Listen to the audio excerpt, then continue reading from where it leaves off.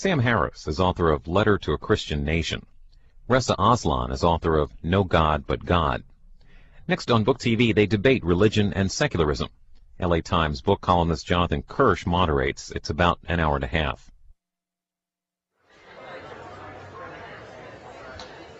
Good evening. Good evening and welcome to Aloud at Central Library. I'm Louise Steinman, the curator of the series, and of course I'm thrilled to present this evening with Reza Aslan, Sam Harris, and Jonathan Kirsch in a discussion titled, Can Religion and Reason Be Reconciled? There are many issues rolled up in this great blintz of a title, though I can guarantee that tonight's debate will be very spirited. I can't guarantee that we're going to come to any conclusions, definitive conclusions. Is rationality the right standard to invoke in the context of matters of faith? Can faith and reason be reconciled? Should they be? What is more important perhaps than coming to conclusions, at least to me, is the fact that tonight's speakers and you, the audience, feel welcome and encouraged to engage in a free and open debate on this topic. I was very honored. It's been almost a year when Reza proposed doing this for Aloud. And I really thought, what better place to have this discussion than the Los Angeles Public Library, an institution dedicated to free access for all to ideas and information. So it is in that spirit that we will proceed tonight. Before we begin, would you please turn off your cell phones and pagers? I think I did as well, so we can all be present in the room. For the format tonight, after our conversation, after the debate with Jonathan moderating, our panelists will be delighted to take some of your questions. We will have a microphone circulating in the room. C-SPAN is filming tonight, and we also record for possible podcast. So we ask that you wait until the microphone comes to you so that we can all hear the questions. The C-SPAN will be broadcasting over the next couple of months. They'll probably do it several times.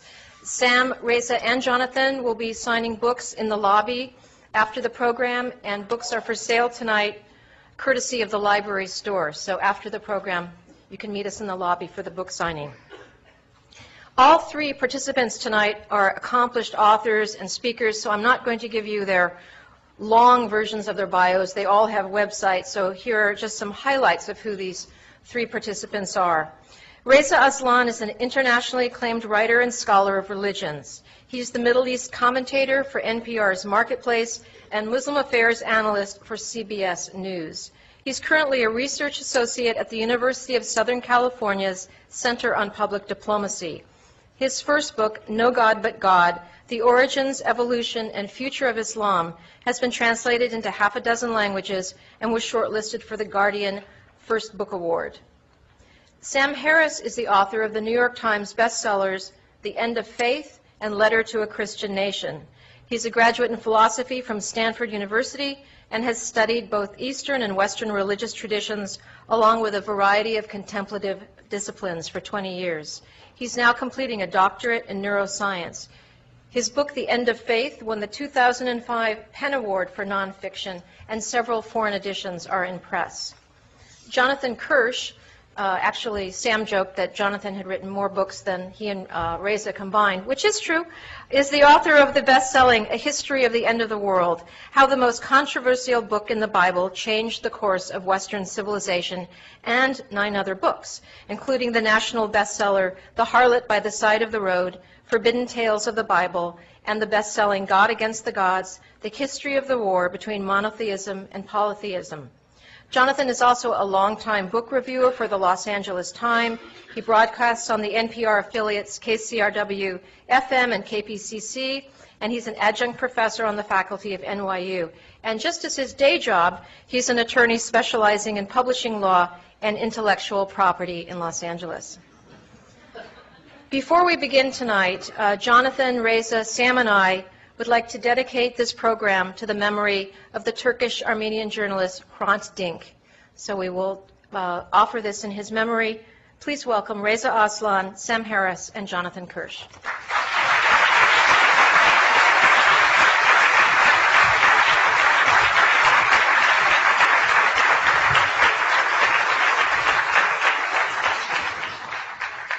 Good evening, everyone. Thank you, Louise.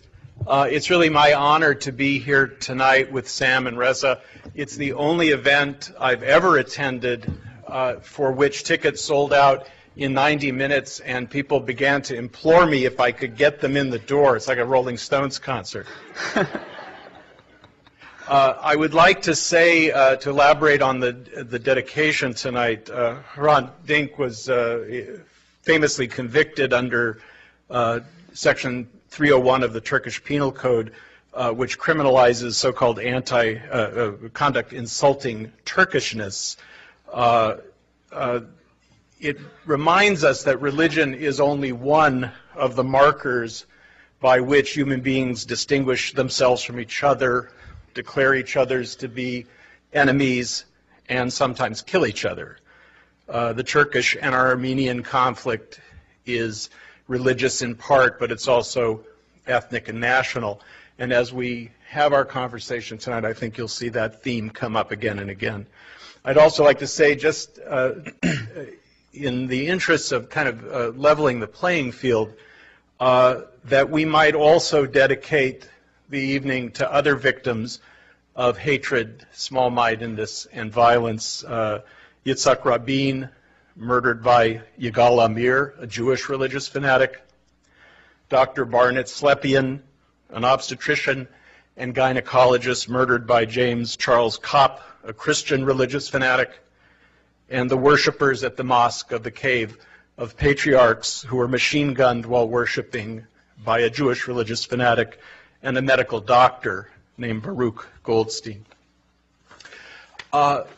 A friend of mine, and I understand a friend of Reza's, a wonderful writer named Karen Armstrong, has pointed out that one of the identifying characteristics of the human race, which used to be thought of as our capacity to make tools, that's what distinguished us from the lower orders, and then it was discovered that some animals could make tools, that we had language, and it was discovered, of course, that animals have language.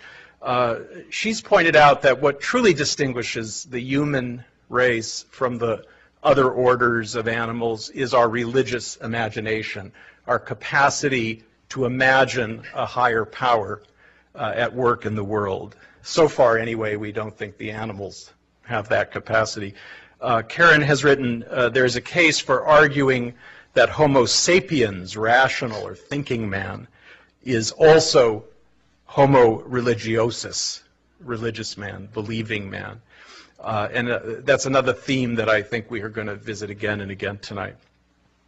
To get the conversation started, I'd like to ask the audience to indulge me. I'm going to read a quotation from Reza's most recent book, or new book, and from Sam's most recent book, which I think of as kind of matched, paired opposites, and then I'll invite each of you to see if you can reconcile your points of view. Reza writes, religion is not concerned with genuine history, but with sacred history, which does not course through time like a river. Rather, sacred history is like a hallowed tree whose roots dig deep into primordial time and whose branches weave in and out of genuine history with little concern for the boundaries of space and time. Indeed, it is precisely at those moments when sacred and genuine history collide that religions are born. Whatever truths they convey have little to do with historical fact. To ask whether Moses actually parted the Red Sea, or whether Jesus truly raised Lazarus from the dead, or whether the Word of God indeed poured through the lips of Muhammad, is to ask totally irrelevant questions. The only questions that matter with regard to religion and its mythology is, what do these stories mean?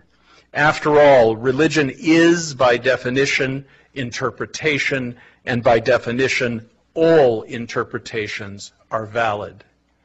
And I would pair that with a passage from Sam's book, which will give you a flavor of Sam's book. Either the Bible is just an ordinary book written by mortals, or it isn't. Either Christ was divine, or he was not. If the Bible is an ordinary book, and Christ an ordinary man, the basic doctrine of Christianity is false. And the history of Christian theology is the story of bookish men parsing a collective delusion. So let us be honest with ourselves. In the fullness of time, one side is really going to win this argument, and the other side is really going to lose. Now let me turn it back to you, Reza, to begin. Is it true that all interpretations are valid, or can you imagine that someone could win this argument? Actually, I wish you would have read the sentence that followed that sentence, because while it is true that religion is by definition interpretation, and that by definition all interpretations are valid, the next sentence in that book says, but some interpretations are more reasonable than others.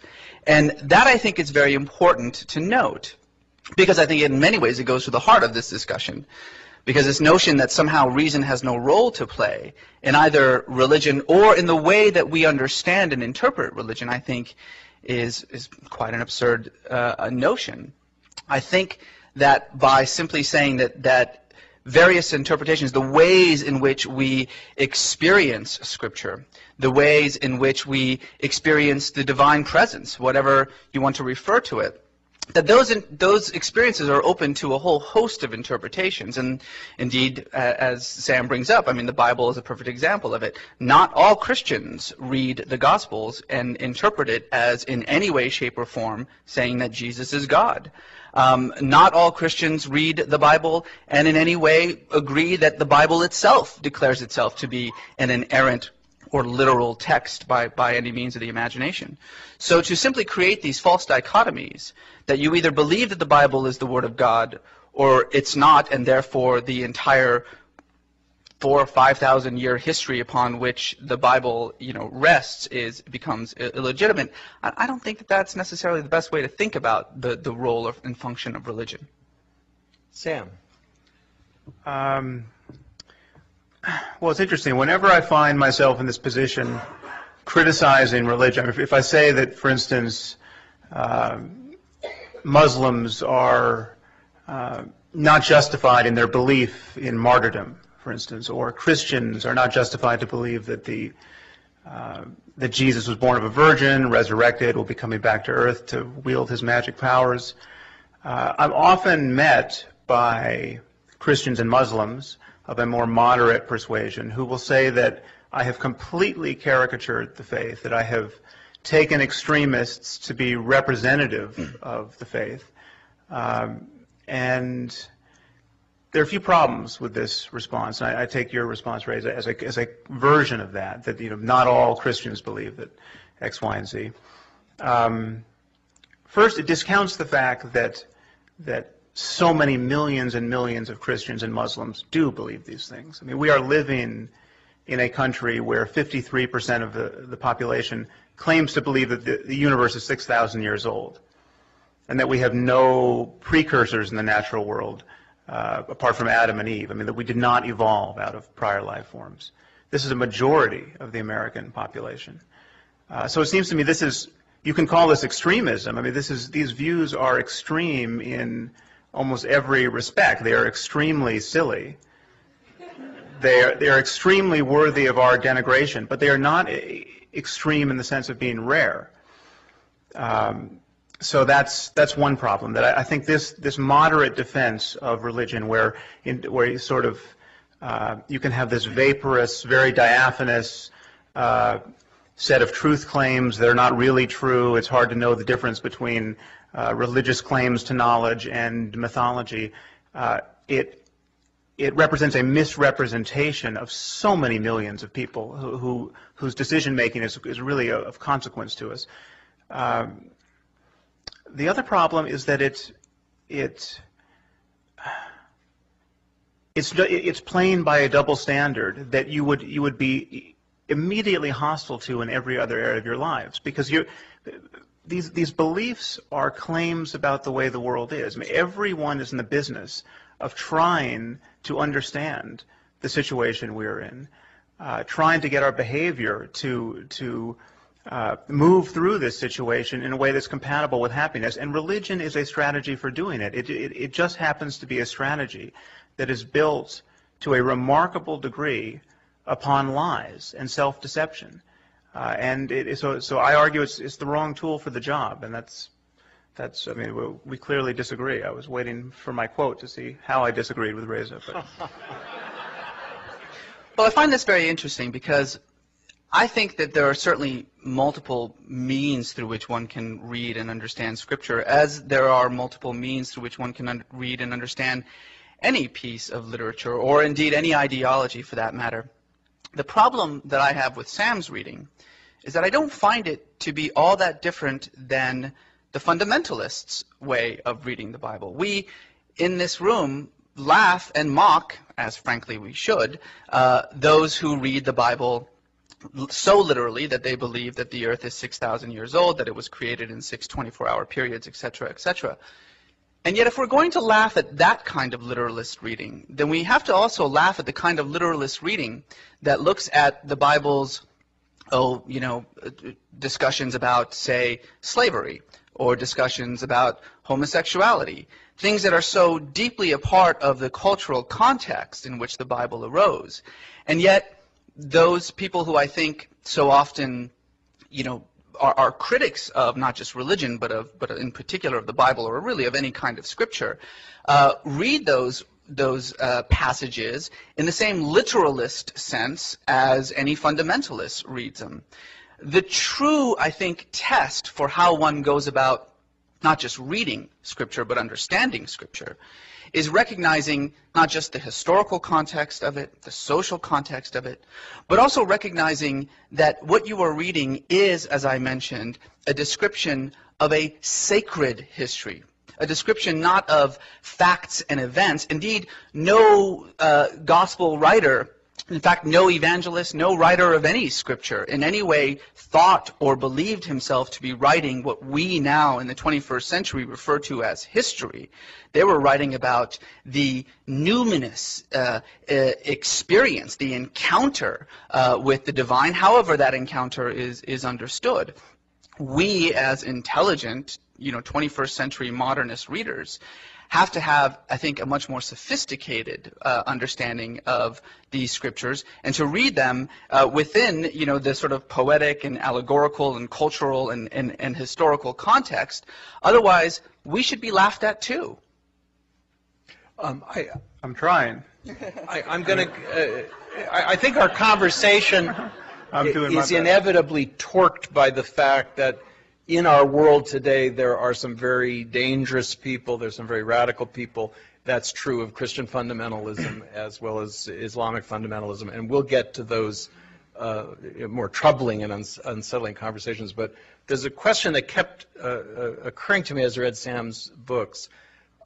Reza and I have a commonality in our approach to religion, in that I hope I'm correctly characterizing your motives, that we're fascinated by where these texts come from and what these texts mean, what they meant, what they have come to mean. And there's a richness and even a sense of delight about the study and contemplation of religious traditions and texts. Sam, you didn't seem to find anything to like about religion, or anything even faintly redeeming about the religious project. Am I overstating? Well, yeah, I think it's a matter of emphasis. I mean, I certainly have not emphasized what I like about the Bible in my writing, though I mean, it's not without its joys. I mean, there's some very good writing in there, and there's some rather terrifying barbarism in there that is advocated not as allegory, but as prescriptions for how to live. And I think that's undeniable. Many of these prescriptions have lost their shelf life. I mean, the Bible, on balance, tells us to keep slaves. It tells us how to keep slaves. Now, this is an embarrassment, I think a rather fatal embarrassment, to anyone who would then say the Bible is the best book of moral wisdom humanity has ever had. It's not the best book because it gets the question of slavery wrong. And slavery is perhaps the easiest and one of the most consequential moral problems we've ever had to face as a civilization. But the basic point here is that for me, that is so troubling is that there is this claim being made by most religious people most of the time that one of their books is not an ordinary book. One of their books is a magic book. That it seems to be believed that the contents of the Bible or the contents of the Quran are so impeccable, so prescient of our needs as a species that they could not possibly have been written by human beings.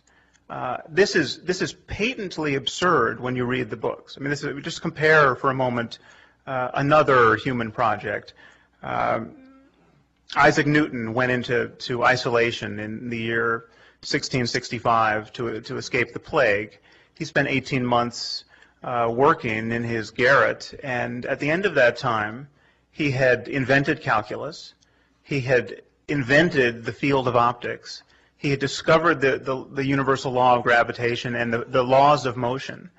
And he came out and delivered this, and scientists in almost any field agree that this is probably the most startling use of human intelligence in the history of human intelligence, and yet no one for a moment is tempted to believe that God had to help him with this. This was not under the dictation of the Holy Spirit.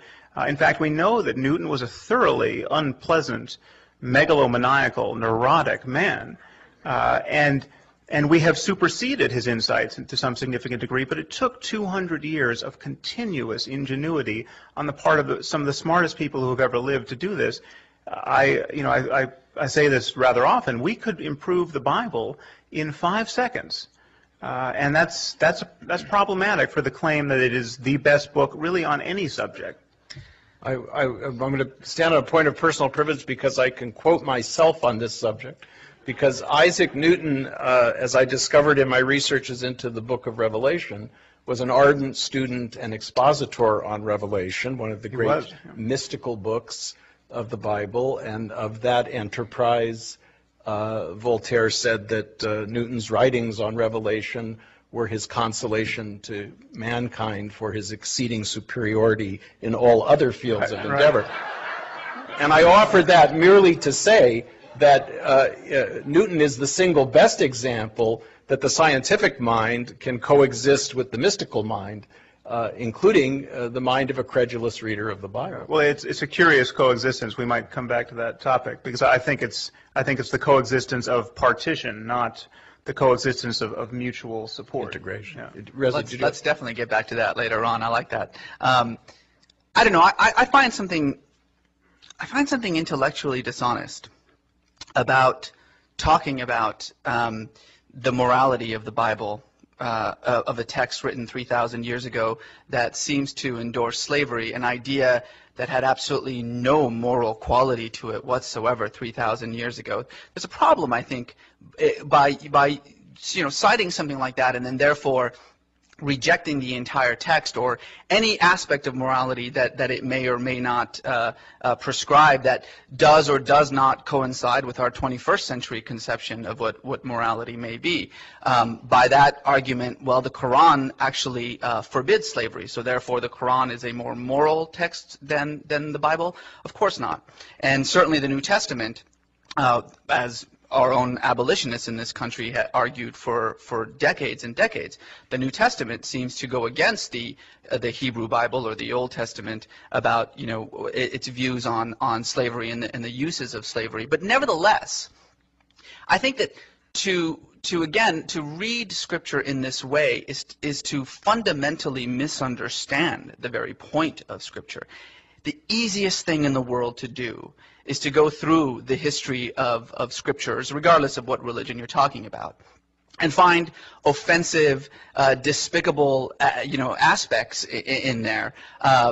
But I don't think that it takes sort of a sophisticated leap of logic to then use those examples to then decry the entire history of religions altogether. I don't really understand this jump at all. And again, to sort of essentially reject the whole of the Bible, all 60-some-odd books of it, based on... Well, I don't. If I could just respond to that, I actually don't. First of all, you're mistaken in terms of the New Testament's treatment of slavery. Paul comes forward and says that slaves should serve their masters well and serve their Christian masters especially well, so as to partake of in their holiness. And while the abolitionists could cherry pick their favorite lines of the Bible that seem to proscribe slavery, there's no question that the slaveholders of the South knew they were on the winning side of a theological argument, and they made much of it. And in fact, the Muslims helped them along with their interpretation of the curse of Ham, which seemed to justify black African slavery per se for 1,000 years. So the record is the religious record and its effect on slavery is not a noble one. But I don't reject the good parts in the Bible. I mean, the point is, we have a human conversation which has evolved over thousands of years of recorded history, and we can either locate ourselves in the 21st century, availing ourselves of all of the tools that we've acquired, all of the brilliant insights, some of which come from our religious traditions. But I think the golden rule is almost as good as we have as a moral algorithm. It's not original to Jesus, but it's perhaps it's best expressed in the Bible. It captures our intuitions of what it is to be ethical in so many respects. And so we can. The one thing to point out is that how is it that we find wisdom in Scripture? We find it based on our own ethical intuitions. I mean, you go to the Bible, you read in Deuteronomy, it says, if your bride is not a virgin on your wedding night, you should stone her to death on her father's doorstep. You recognize, oh, that's at best, at the very least, impractical, probably wrong, doesn't feel good. So you flip the page and then you find something like the Beatitudes, and that strikes you as, this is the wisdom of Christianity, say. That is something, you are the guarantor of the morality you are finding in Scripture.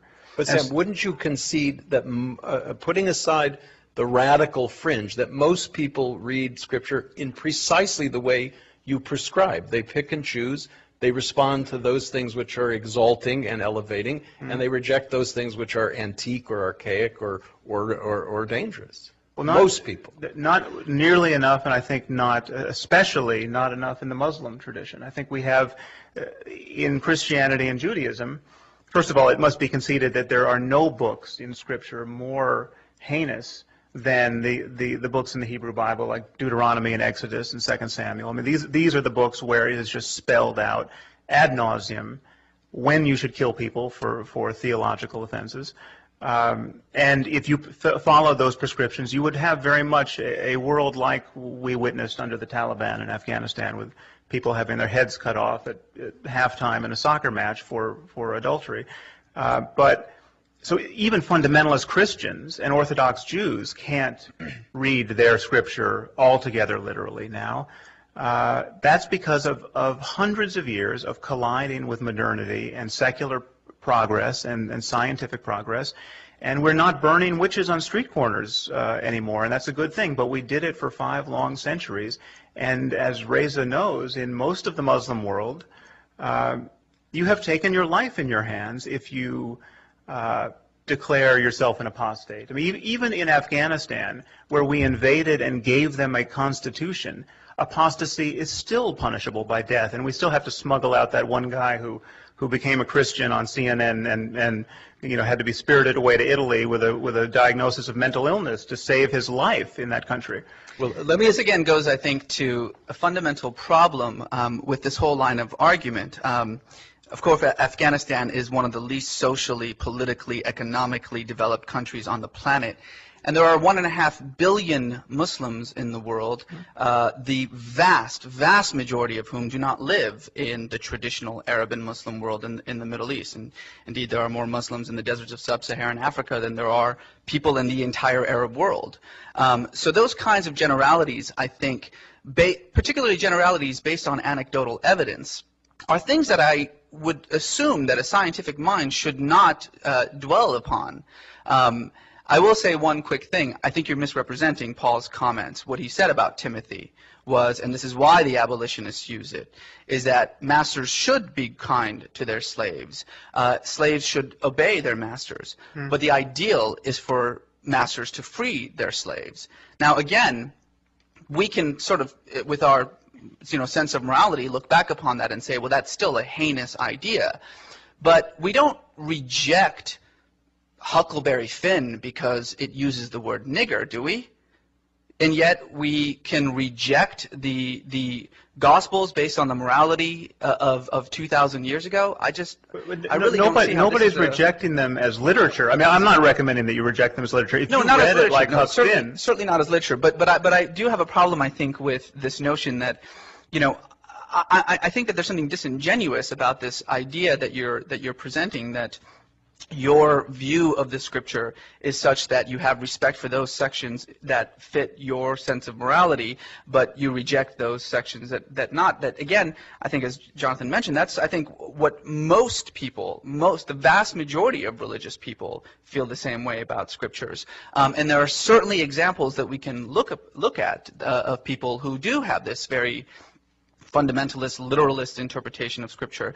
And we certainly have examples, plenty of them, of people who believe that their Scripture is correct and other Scriptures are not. As you said, this fundamental belief that one of these Scriptures in the history of religions is correct and the rest are wrong. But again, I don't understand why this notion that there's some kind of that dogmas can be irreconcilable has anything to do with the existence of God, or the question of the existence of God. That's I think where I'm fundamentally sort of confused by that argument. I want to say that I'm really delighted that a panel consisting of a Muslim, a Jew, and an atheist can construe Paul's letter to Timothy, and I'm going to weigh in as well. Paul, like all the first Christians, including Jesus, was utterly convinced that we did not have to worry about the problem of slavery or any other human problem, because it was all going to come to an end in his lifetime. And Paul famously said, you must look to your spiritual rebirth in Christ Jesus, where there will be neither man nor woman, Greek nor Jew, bond nor free. He felt that the institution of slavery would solve itself because the whole world was going to go to it would be destroyed.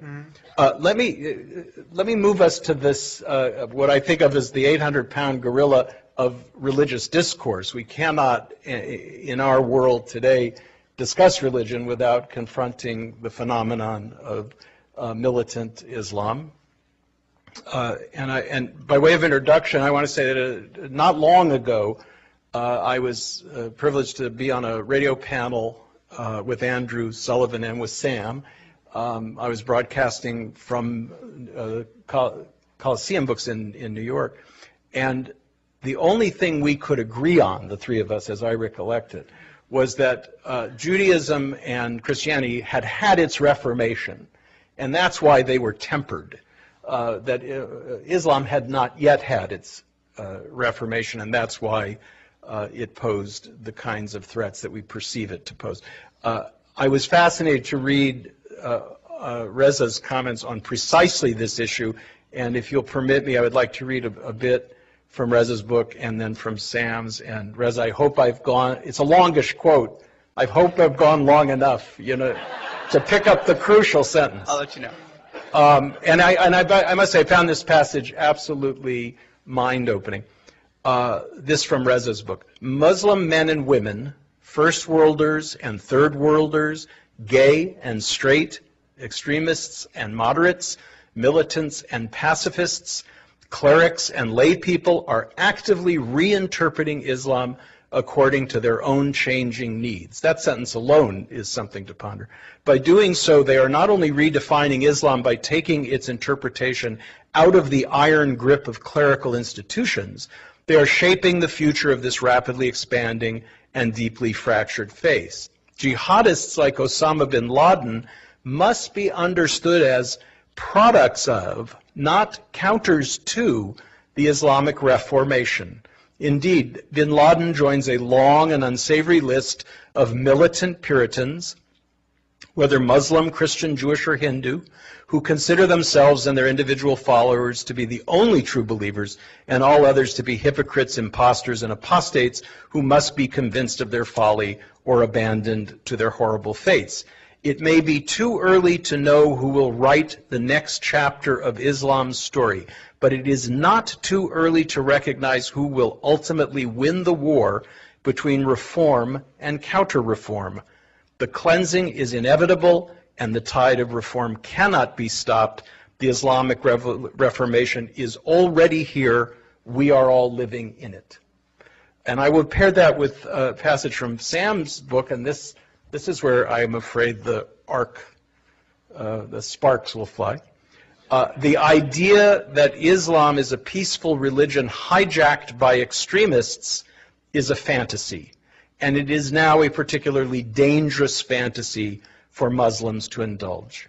It is now a truism in foreign policy circles that real reform in the Muslim world cannot be imposed from the outside. But it is important to recognize why this is so. It is so because most Muslims are utterly deranged by their religious faith.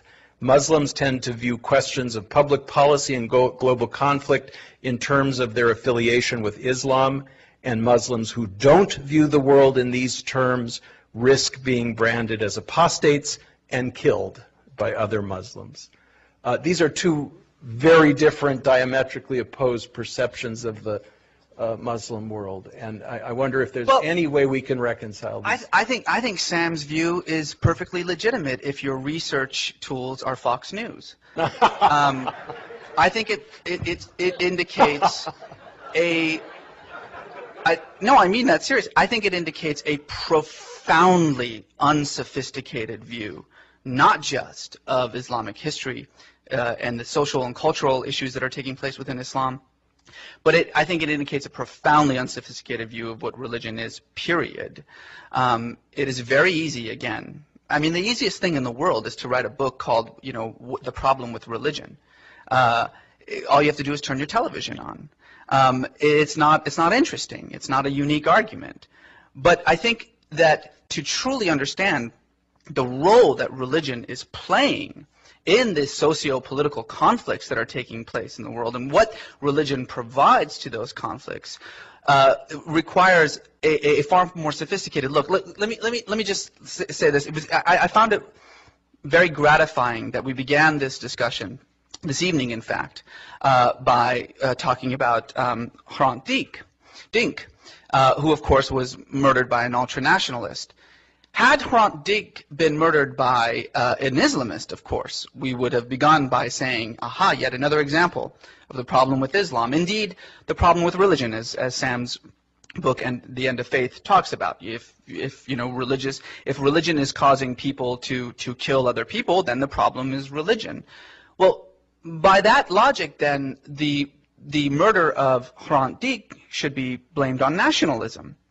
Indeed, the sort of the most wicked acts of the 20th century are all a result not of religious ideologies, but essentially secular ideologies. We would have to blame nationalism for the fascist regimes of the 20th century. We would have to blame socialism for the Nazis. We would have to blame secularism for Mao's Cultural Revolution, which of course exterminated almost every last Buddhist monk and nun. We would have to blame communism for Stalinism. And for that matter, we would have to blame science for whatever horrors were created in its names for Hitler's eugenics experience. Now, of course, Sam will say, but that's not true. Those are bastardizations of science. They're a betrayal of the ideals of science. It's what happens when science becomes ideologized or dogmatized. Well, fine, I totally agree with that. But if you're going to excuse these other ideologies, if you're going to not blame them for the horrors committed in their names, when it's very easy to understand how nationalism can result in the murder of someone like a Turkish Armenian in Turkey, then you have to be a little bit more sophisticated about a knee-jerk blame of religion for whatever acts of violence are caused in the name of religion. We have a tendency in these kinds of comparisons to essentially compare the best ideals of one thing, say science, with the worst ideals of another thing, religion.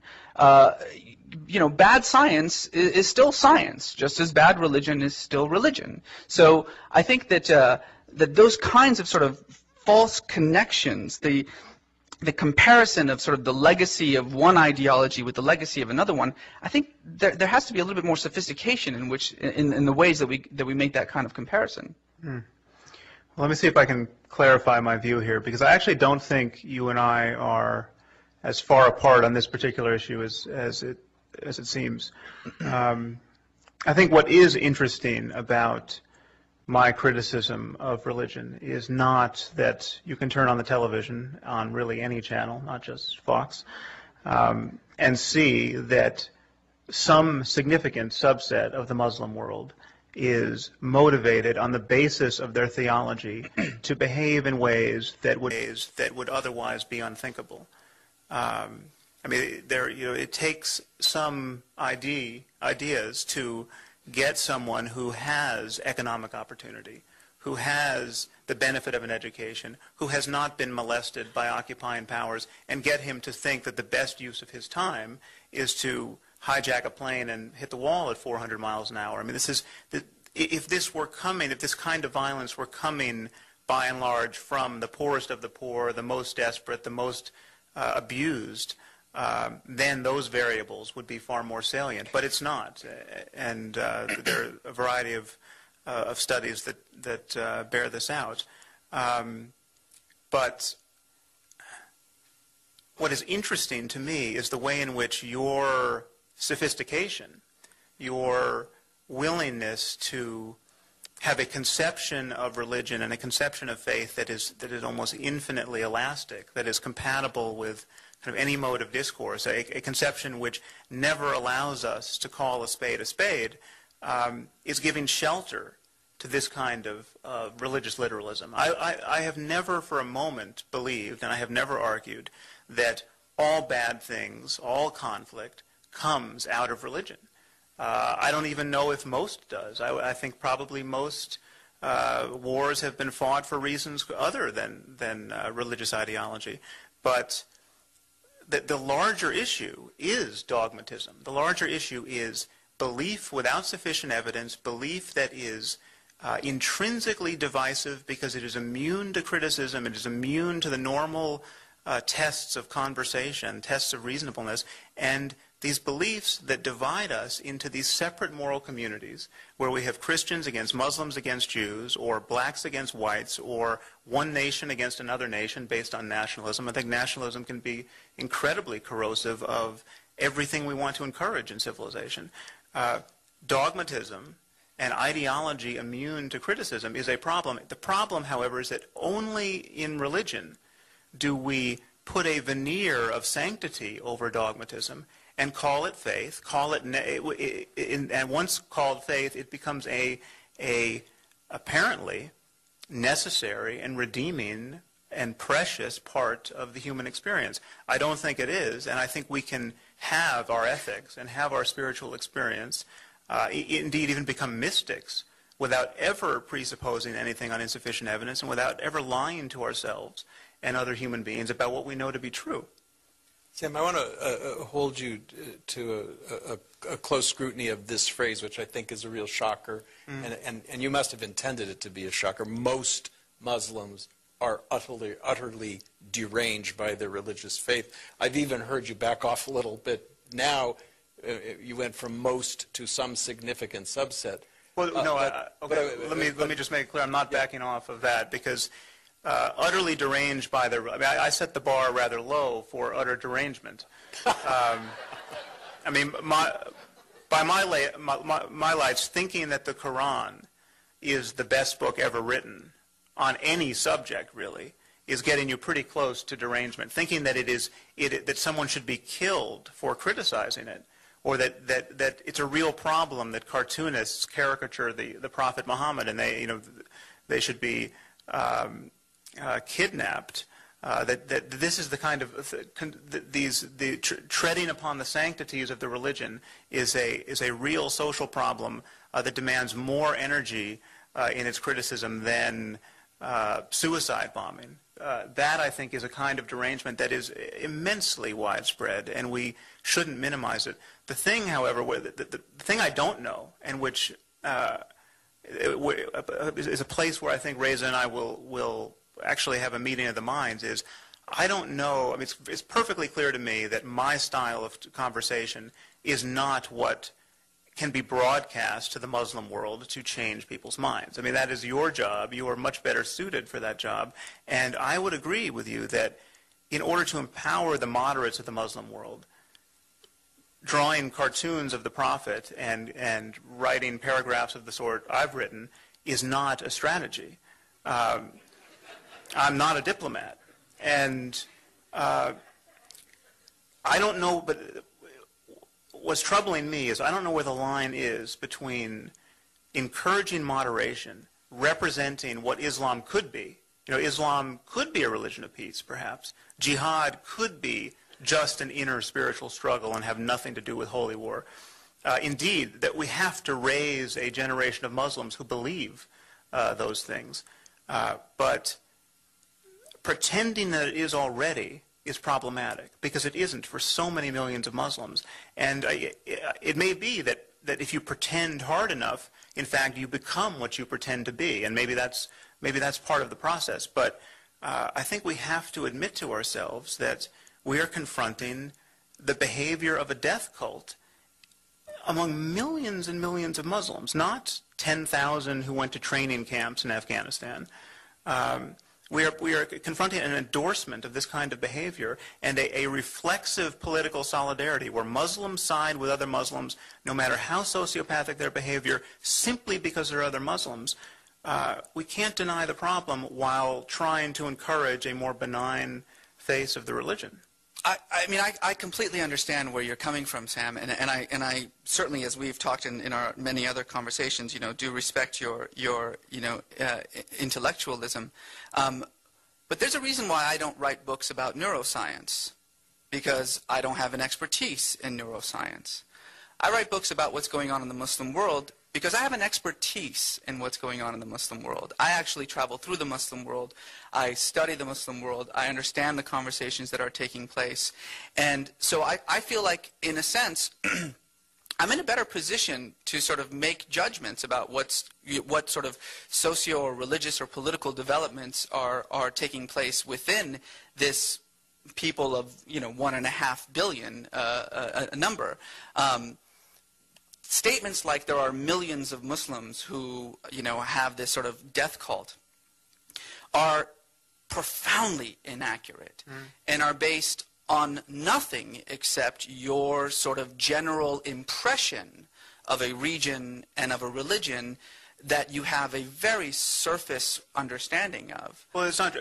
For instance, in the End of Faith, I cite these Pew polls that were done in 9 Muslim countries, actually not the most radicalized. And the most radicalized countries wouldn't let the polling be done. But even in Turkey, the Muslim success story on many fronts, the level of support for suicide bombing against non-combatants in defense of the faith was shocking. I mean, you just run the numbers. When 77% of people in Lebanon say that it is justified, that's, it's not a minority. It's not even close to a minority. Even if it were only 5% of the Muslim world that was radicalized by my lights, that is still a problem we have to talk about soberly. I mean, we're talking about 75 million people. Certainly, and I don't think anybody would say that that's not a conversation that we need to talk about. But it's a civilizational problem that is not amenable to simply saying that Islam is a religion of peace. I don't understand what Islamic civilization means. I mean, I don't. I'm talking about this global civilization. Oh, I see. I think, look, the issue here, of course, as you mentioned before, is how do you go about addressing a very serious problem that is taking place, not just in the Muslim world, but throughout the world. I mean, both of those comments that the difference between Judaism, Christianity, and Islam is that Judaism and Christianity have gone through some sort of reform, and so that it's tempered its violent aspects, and Islam hasn't. Both of those statements are false. I don't find any kind of tempering in the extremism with which Christianity or Judaism deals with the issue. The sole, or not sole, but certainly the most significant factor in the way that one understands one's religion, the way one interprets one's religion, is not what the religion itself, it's your social context. So we apparently forgot about the 80s and the movement of liberation theology in Latin America, a very Catholic, deeply Christian conception of Jesus as warrior, in which priests themselves were forced to take up arms in the name of the liberator Jesus, and murder opponents in that sense. Very few people, I think, would have blamed Catholicism or Christianity upon those things. We talk about the social political structure of a region when we deal with the conflicts that arise out of that region. So again, from our position here in the United States, 70%, 80% Christian, something to that effect, an incredibly affluent society. If you're a Christian living in, let's say, Los Angeles, your idea of who Jesus is, of what Jesus means, is profoundly different than if you're a Christian living in the hills of Guatemala. If you're a Muslim living in Los Angeles, your conception of Islam as a religion of peace, as a religion that prescribes, peacefulness and tolerance and pluralism, that's going to be vastly different than if you're a Muslim living in a garbage heap in Gaza. So it's not just simply verbal sophistry to say that there are much more significant aspects that define one's political or social views, that lead one to even acts of violence, than just merely religion. Religion does not explain solely why someone decides to strap a bomb to themselves and kill combatants or non-combatants, however it would be. And it's, I think, a profoundly simplistic way of thinking about not just religion, but about these social conflicts themselves. Reza, I'd like to focus you on one of the implications of what you're saying. One of the most remarkable phenomena of recent history has been the rapprochement between Israel and the PLO, which was formerly vilified as a satanic force in the world, as terrorists and murderers. And suddenly, by comparison with Hamas, PLO seems like a very desirable partner for peace, to the extent that Israel is entertaining releasing men that they put in jail for terrorist acts so that they can turn their weapons against Hamas. And the reason is that with PLO, an organization with nationalist aspirations, one can negotiate a state, and the state will satisfy their demands.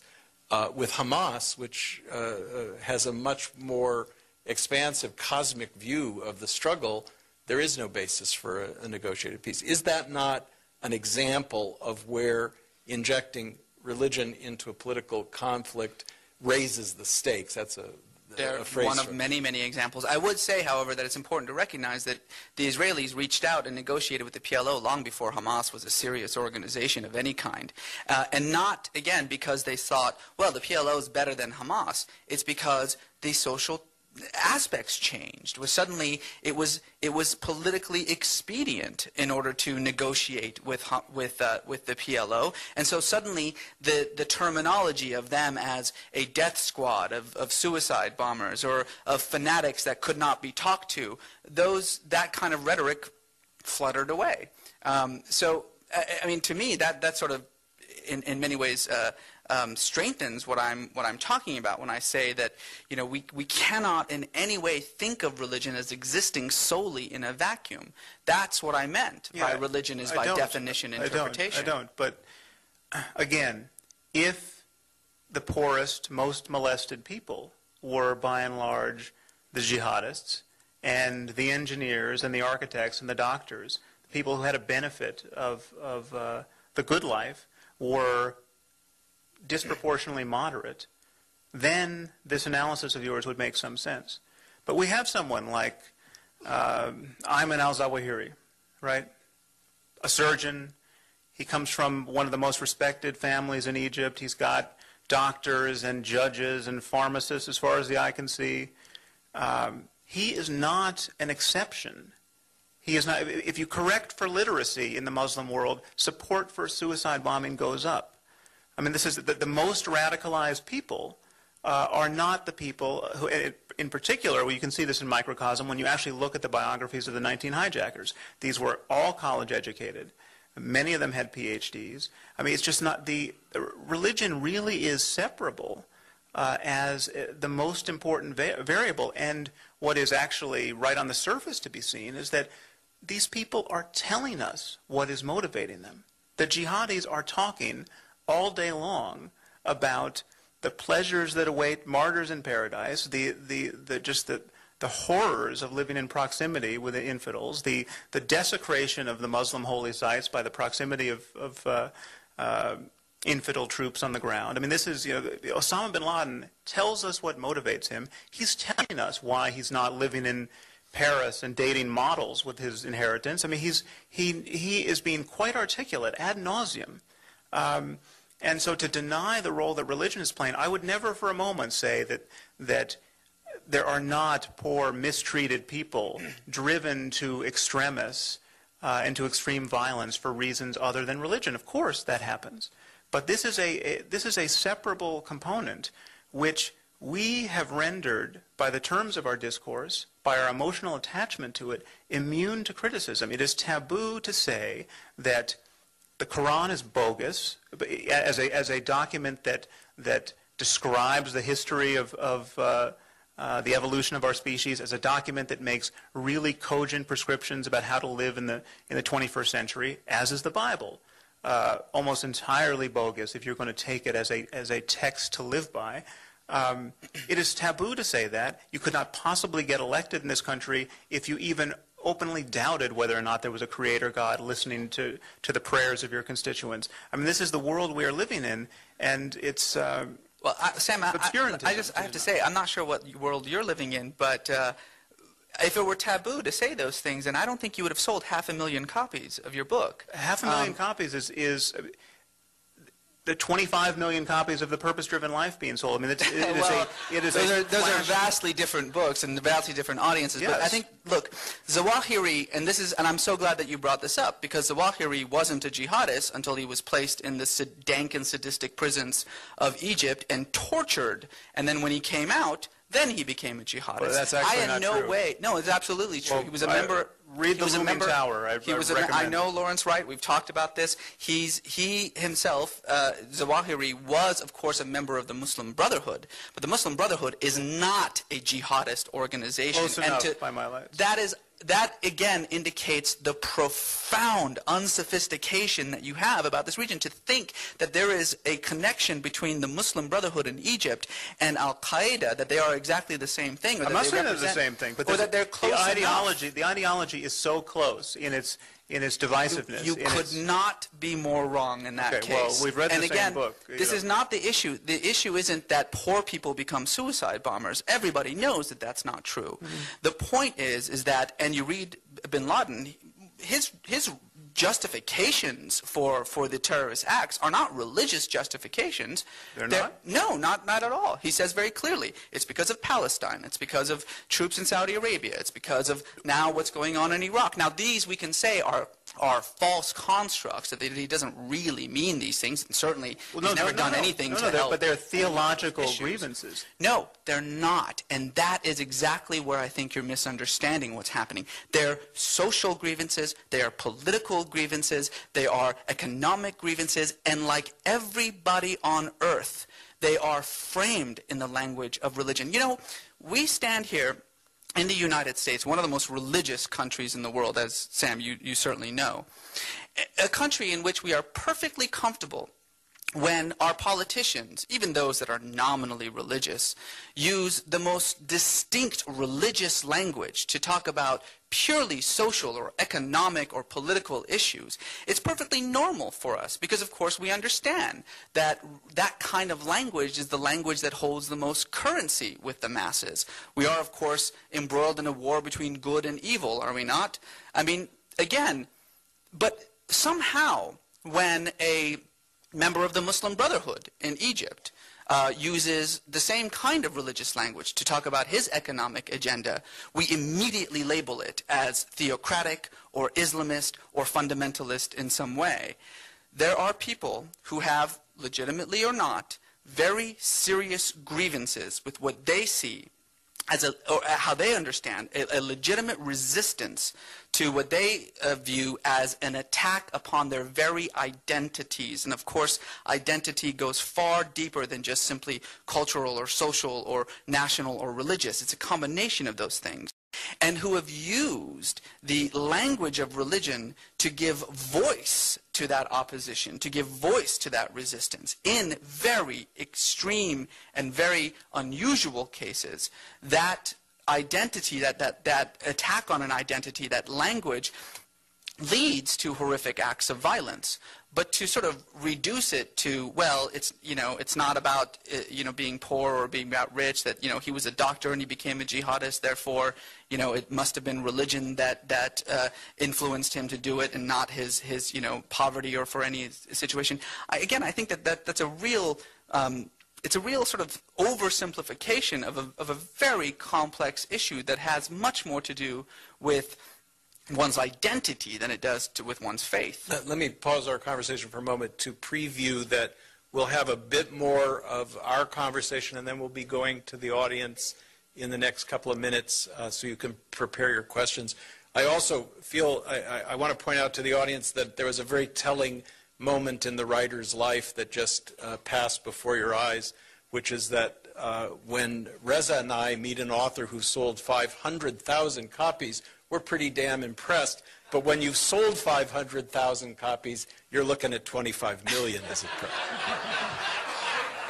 Sam, I'd like to ask you how you can reconcile the statements, the generalizations that you feel comfortable in making about Islam and the Islamic world when we are confronted every night, hammered every night, by the reality that the problem in Iraq is the problem that within an Islamic nation there are Sunni Muslims fighting Shiite Muslims, and then there are Kurdish Muslims who are fighting both of them. Right. And in this I'm joining Reza in imploring you, is there not more diversity and pluralism in the Islamic world than perhaps you're giving it credit for? Yeah, and nobody is suffering from the diversity in the Islamic world more than Muslims. I mean, we have in Iraq right now Shia and Sunni drilling holes into each other's brains with power tools in the suburbs of Baghdad. People, I would argue, who would not otherwise be engaged in this behavior but for their incompatible religious identities. I mean, they are caught in a blood feud which has all of the character of non-religious blood feuds. I mean, vendetta, it goes back for centuries. No doubt we stirred up this hornet's nest with our intrusion there, which I think has been hideous and utterly misconceived and misapplied, as I think we could probably all agree. But the reality is that if Iraq were all Sunni and there was no religious difference to be exploited by this crucible that we have placed these people in, I don't think you would have the same character of violence. They have defined, the Sunni especially, have defined the Shia as apostates, and across that gulf, they have managed to completely dehumanize them. And this is now spiraling out of control. If you want to step back from it, the real issue is tribalism. The real issue is us-them thinking. The real issue is instrumental violence where you don't really care to kill the person who killed your son. You'll just kill one of his sons, or you'll just kill someone who's a part of the same group. That kind of breakdown of empathy, ultimately, is enabled massively by the fact that we have these competing religious identities in the world. Your explanation of what's going on in Iraq does not in any way explain why the Kurds who are Sunni are killing and fighting other Sunni Kurds. It doesn't explain why in southern Iraq, Shia militias, the Badr Brigade and the Mahdi Army, are killing each other. And it's, I think, again, a fundamental misunderstanding of why these groups are fighting each other. And it's as simple as simply Let's reading. make it very, very simple then. The problem in the Middle East, imagine the problem in the Middle East without religion. I mean, just how good a thing is it that the Jews think that the creator of the universe promised them a certain strip of desert on the Mediterranean?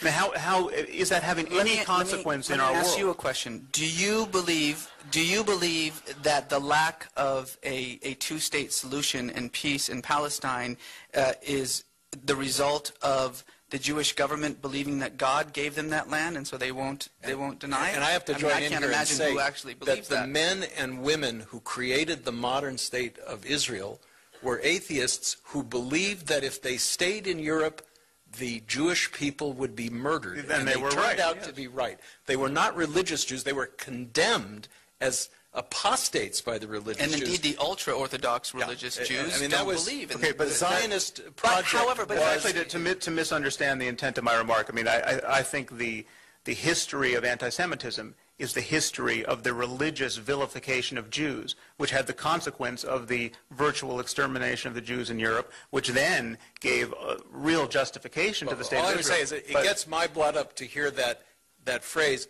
what if the Jews had not believed that this little strip of land had been given to them by God, as if to say this was a religious crusade by Jews. I take those caveats, but what do you think would happen if we woke up tomorrow with the brilliant idea that we're just going to end the problem in the Middle East by giving the Jews British Columbia? Okay?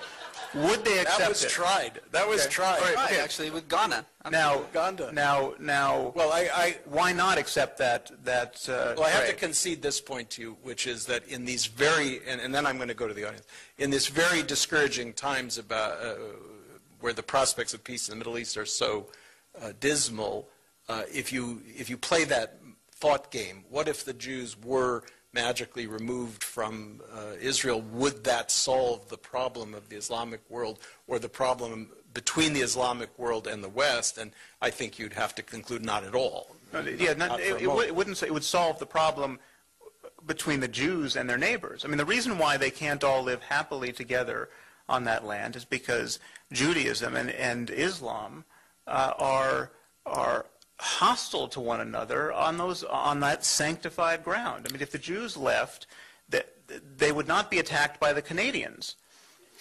Actually, before 1948, of course, there were tens of thousands of Jews living alongside, their Arab neighbors without any problem at all. Again, to talk and about the Arab world. Absolutely.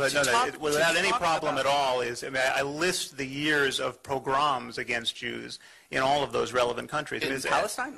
I'm referring to Palestine, but throughout the Arab world. The point that I'm making is that by talking about this conflict as a religious conflict, as you are explicitly doing, you are essentially doing the same thing that the extremists are doing, and that is by overlaying this religious significance upon this that turns an earthly conflict into a cosmic battle, a battle for identity, a battle for who you are as a human being versus who the other is.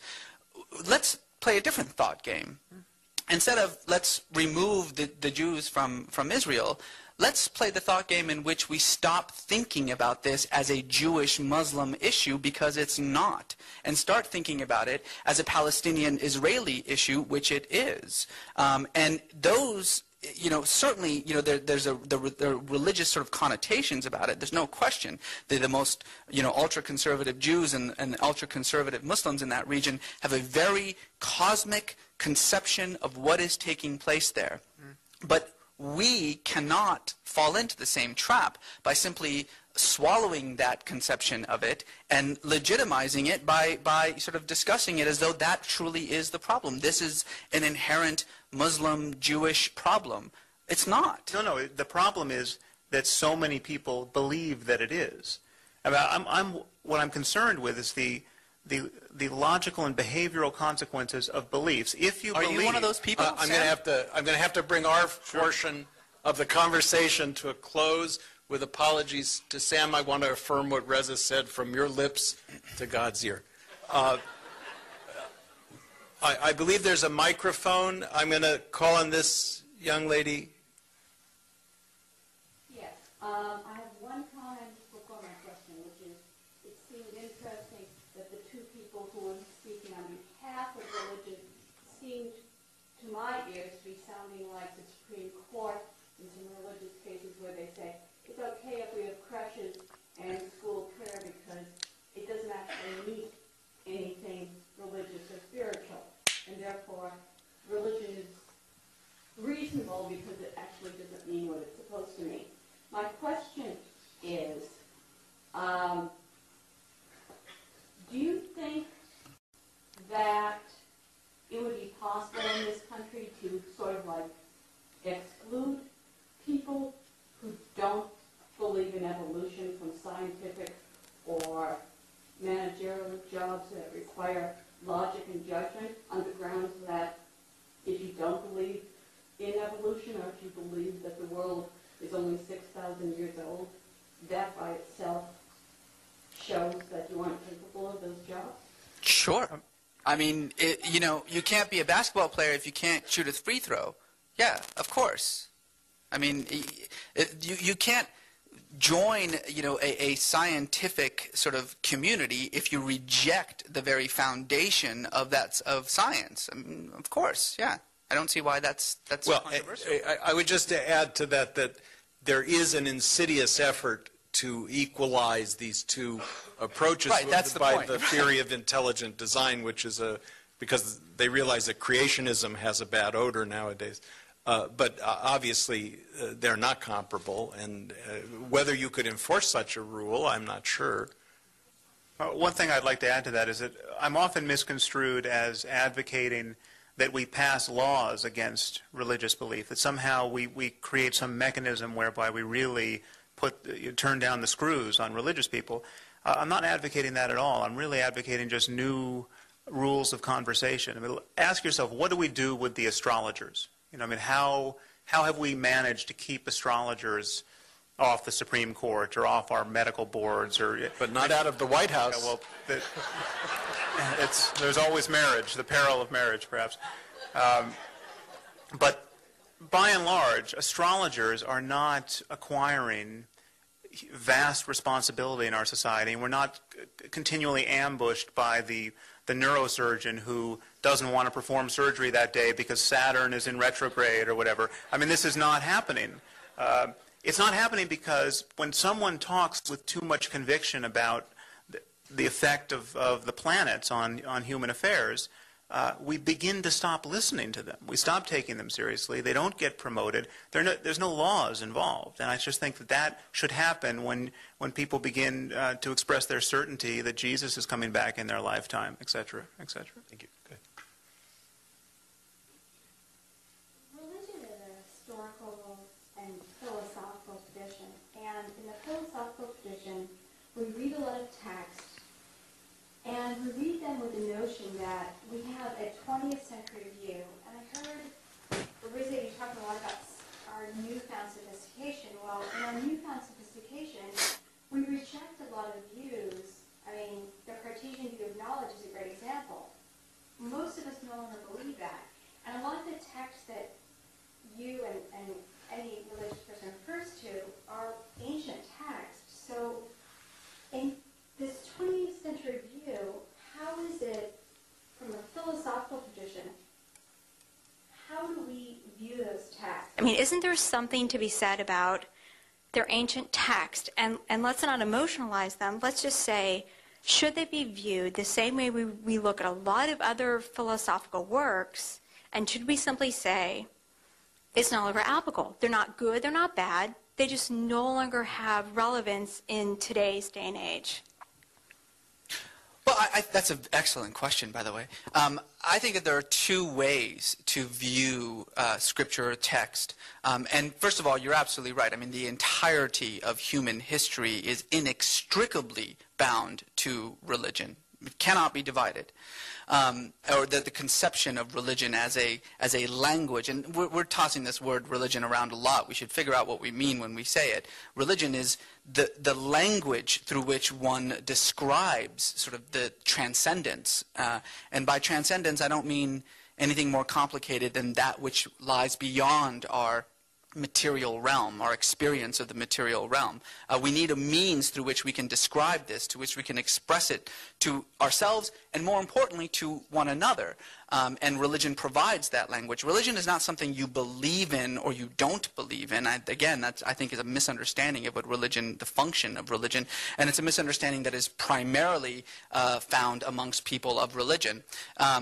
The comment that you made about scriptures and how to understand them, very, very good question. The way that I think that, scholars of religion, historians of religion, like Jonathan and myself, the way we look at religions or scriptures, is essentially as a documentation of this sort of experience, this historical experience of the transcendence, and the human need to sort of express that through symbols and through metaphors and through stories, through sacred history.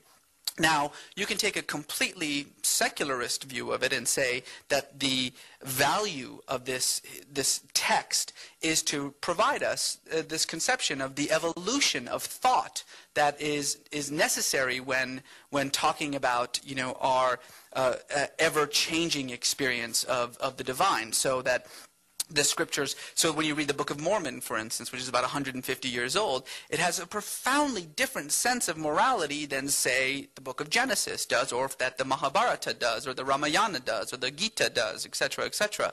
But there is another way of looking at Scripture, and it's sort of the faith perspective, if you will, that what we see here in this long and intimately connected history of religion is not just an attempt for human beings to describe their numinous encounter with the divine, with the transcendence, their experience of transcendence.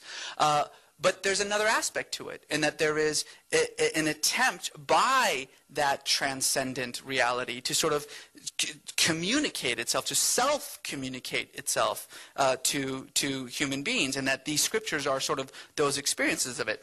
So in that sense, I don't think you need to invalidate one scripture because of how old it is, or you don't need to invalidate one scripture in comparison to another scripture. You just have to understand that these are the attempts, the ongoing attempts of humanity, which will go on for thousands of years. We've been talking about the death of God for a long, long time, and hasn't happened.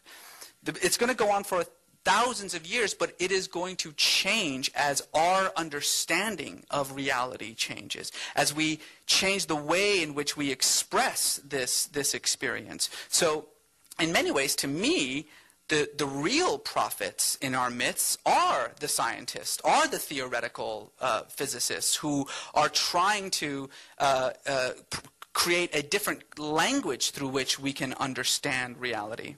Well, we actually agree there, and it's my main gripe with religion is that it is the one mode of discourse that resists change so mightily. I mean, that you can't rewrite the Quran, you can't rewrite the Bible.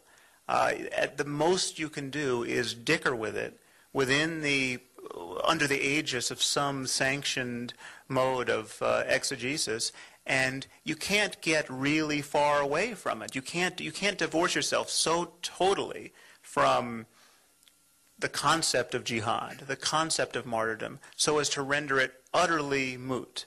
You have to find some way of squinting your eyes and turning your head so as to hold people like Osama bin Laden in abeyance. If you prescribe to the Quran, yes. Okay, and I agree that has to be done, but look at what we are. Look at the alternative we are forsaking. The alternative is a truly open-ended, unconstrained discourse about the human experience. I mean, the fact is, people have spiritual experiences.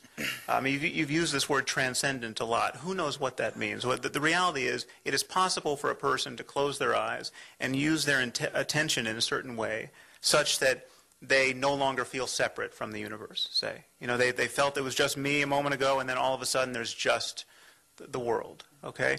That is an experience that is replicable, that we can all have, that many of us, I'm sure, have had.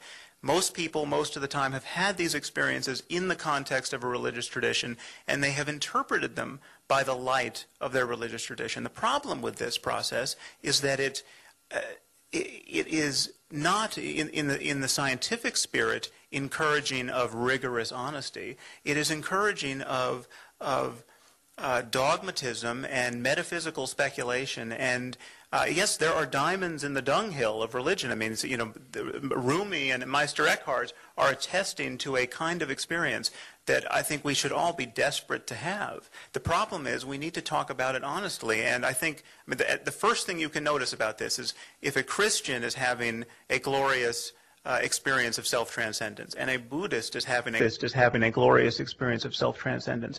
One thing you know for certain, the best interpretation of that data can't be that Jesus is the Son of God put here on earth to redeem our sins. I mean, it does not authenticate what the Christian thinks it's authenticating. It doesn't authenticate what the Buddhist thinks it's authenticating. We no longer have a right to our religious provincialism. We just have to talk straight. But it does authenticate the experience itself. Absolutely. And regardless of how one uses, you know, the language of Christianity, the language of Buddhism to sort of contextualize it and understand it, because those languages are different, and indeed because they clash with each other, says nothing about the reality of the experience whatsoever, nor for that matter, as you seem to suggest a little bit, does simply our knowledge of the mechanism through which one experiences these kinds of transcendent realities. That the fact that we know how it happens, we understand sort of the chemical framework that creates these kinds of quote-unquote religious experiences, that does not make those experiences any less real, particularly since nothing exists in reality that is not, you know, the sum of these chemical experiences. So, you know, I think we should be very careful about saying, well, science has explained mysticism as, you know, A, B, and C in the brain. So? I don't see how understanding how something works. I'm going to foreclose this conversation. We're going to do 2 more questions, and I'm going to implore my fellow talkers to talk a little more briefly in response. Yes. No way. Because then we can go sell some books.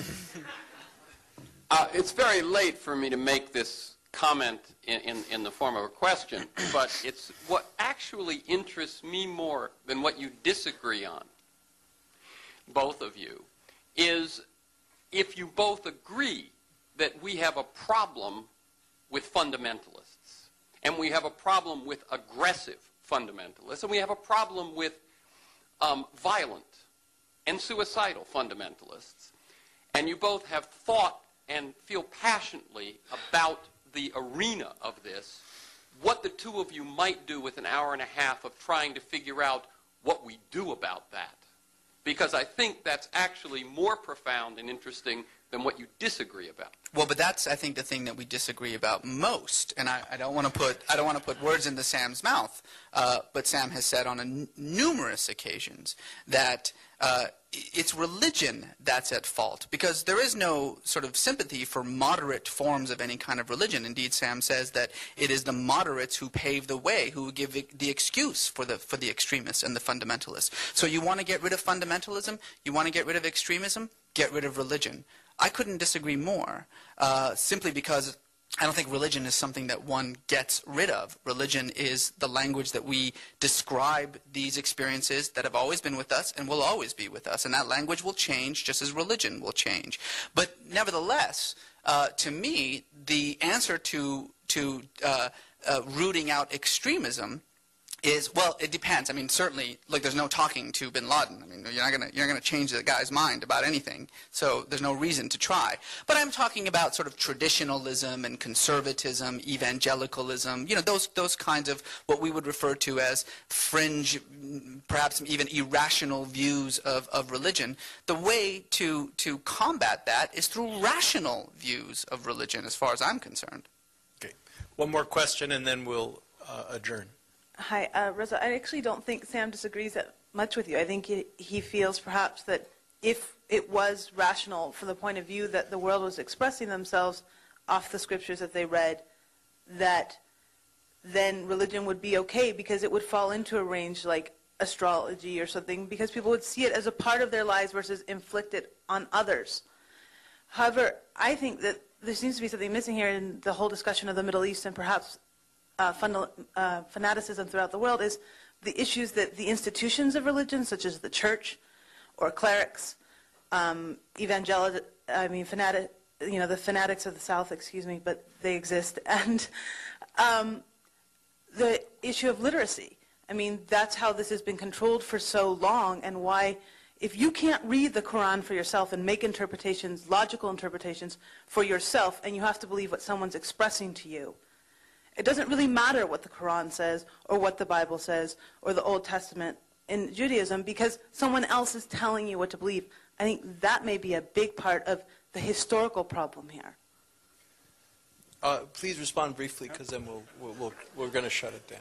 Well, I think I'm responding mostly to what Reza just said. Not to disrespect your question, but I agree with your point that we don't disagree as much as we have seemed to. The issue is that there's no reason for us to have this denominational language. If we are in the business of simply describing transcendent experience, how we have them, what they're like, what is reasonable to conclude on their basis, neurochemistry is a part of that, but I agree with you. It does not subsume the whole conversation. If we are in that business, there is no room for a Buddhist version of it, a Christian version of it, in the same way that there's no room for Christian physics. I mean, the Christians invented physics, but physics, because it was a real domain of inquiry, floated free of its Christian roots. There's no such thing as American science versus Japanese science. I mean, science is science because it is the one mode of discourse where we are rigorously honest with ourselves. Everyone is in the business of proving everyone else wrong. You can actually win points for proving yourself wrong in science. This doesn't happen in religion, and it should. And if it did, it would have a winnowing effect that would be catastrophic for the religious enterprise, and then we would be left with mystical scientists. Well, I think that it's certainly true. I mean, that science has sort of rules and regulations that are far different than rules and regulations of theology, but because they are alternative modes of knowing. They're alternative means through which you probe reality. And while science unquestionably has a monopoly on facts, it has no monopoly on truth, quite the opposite. And the idea that sort of physicality or materiality are the sole means through which one can investigate reality, through which one can probe reality, I think is something that even science itself would probably... Where have I claimed that? Disagree with. No, I'm saying that that's sort of the scientific conception that, anything that cannot be part of our empirical, observation, our empirical experience of the world, then is beyond sort of the realm of science, and so therefore cannot be discussed in the way that this sort of high kind of concept of the rules of dialogue and discussion that you just spoke about with science. I mean, I think that it's easy, I think, for all of us to sort of point to the faults of religion or to the prejudices or the biases of religious people, and then to sort of make generalized comments about religion in general. To me, that is a profoundly unscientific way of discussing religion. Science certainly does have a role to play in religion. But science also uses the same kinds of language to describe similar experiences. When Dawkins refers to memes, I don't really understand what the difference between memes and the way that Sufis describe, the matter of the universe is I don't really understand that. When he refers to, for instance, this notion of of transcendence or mysticism being a result of simulation software in the brain or something, that's just simply a new language, a new means to describe the same experience. Or something else that he says, had, or hyperactive agent development, this belief that we are sort of hardwired to expect agency when it doesn't exist, so we mistake coincidences or spiritual experiences. We mistake coincidences for spiritual experiences, etc., or we mistake chemical things that are going on in our brain for mystical experiences. Again, that is merely an alternative language, a scientific language in this way, to describe modes of reality. It's not any more or less legitimate in the dialogue than religion is, but it certainly has a monopoly on facts and on causation, and in that sense, it has a higher level, particularly in these kinds of discussions that we're having than religion. I'm sorry, it's my unhappy duty to bring this conversation to an end. On behalf of all the lucky ticket holders and myself, I want to thank Sam and Reza for an evening of fascinating conversation. Thank you so much. Sam Harris and Reza Aslan from the LA Public Library